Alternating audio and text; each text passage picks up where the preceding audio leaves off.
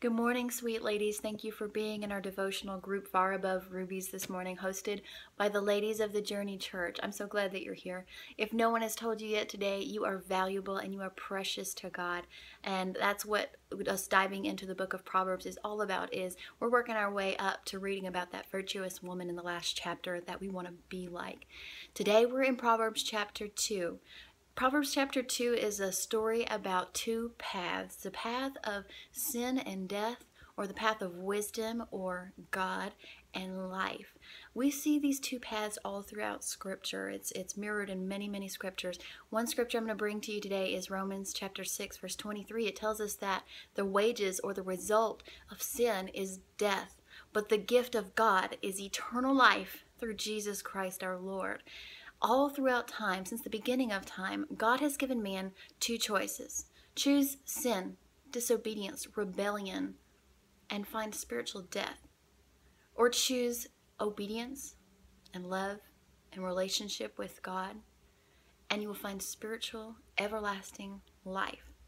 This choice should seem like a no-brainer, right? It should be an easy decision. Why wouldn't anyone choose life and God and relationship with?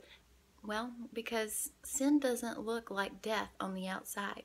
Sin looks beautiful and tempting and exciting on the outside. Sin looks like a juicy piece of fruit after a long, hard day's work in the garden. Sin looks like sweet revenge. Sin looks exciting, and it looks like secrecy and fun and tempting, appealing.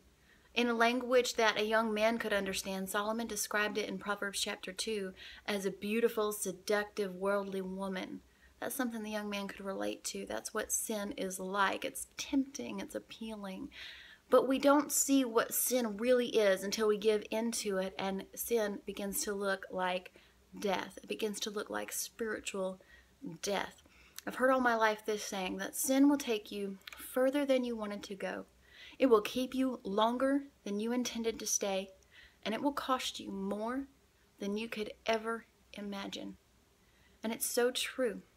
But on that grim note, there is good news. There is great news. There is the good news that Jesus Christ died for us. He died for our sin. His sacrifice is not just pretty and warm and fuzzy from the outside. It only gets better and better and better for us in relationship with Him.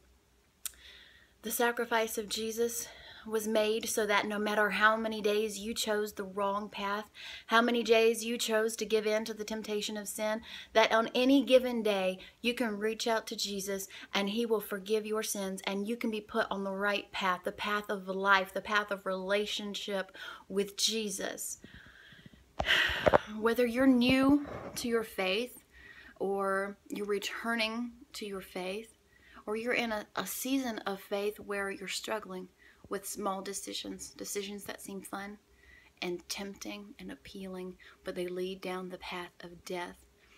No matter where you're at, you can choose life today. You can choose the right path today. That's what Proverbs chapter 2 is encouraging you and admonishing you to do, to choose the right path, to seek wisdom, to pursue it, to seek relationship with God, and hang on to it with all that you have, to resist temptation and resist evil and resist wickedness, resist those who bring those things into your life. You can choose the path of life. If you're new or returning to your faith, you can ask God to forgive you. You can read Acts chapter 2 and find how easy it is to ask God to forgive you, to be baptized in the name of Jesus, like the new church was in the book of Acts. And the Bible tells us that baptism in Jesus' name washes away every sin you have ever committed. Every sin. If you've never been baptized in Jesus' name and you want to find a church that will do it, or you have a church that will do it, go and find that. If you need help, the ladies in this room will help you find a church that will baptize you in Jesus' name and have all of your sins washed away. It is the most beautiful thing that you can ever experience. You can seek to be filled with the Spirit of God because it's for us today. If you're not new to your faith and you're in that season of struggling with small decisions, small temptations, you might have a relationship with God that's beautiful, but you're struggling with small decisions. Talk to God. Talk to Him today. Talk to Him now. Talk to Him every day. Talk to Him every time those decisions pop up in your mind. You talk to Him. Ask Him, God, help me. Help me to choose the right path. Help me to choose the path that leads to life. Help me to choose the path that leads to you. Help me to resist temptation. Help me to identify the areas in my life that I need to run away from temptation. I'm challenging everybody today to read Proverbs chapter 2. Share below what spoke to you, what God is speaking to you about this scripture. Ask questions. This is a safe place. Ask questions. If you don't understand something, ask questions. That's what we're here to do, is to grow and to learn together. And final challenge, go invite somebody to church with you for tomorrow. God bless, ladies, and hope you all have a wonderful Saturday.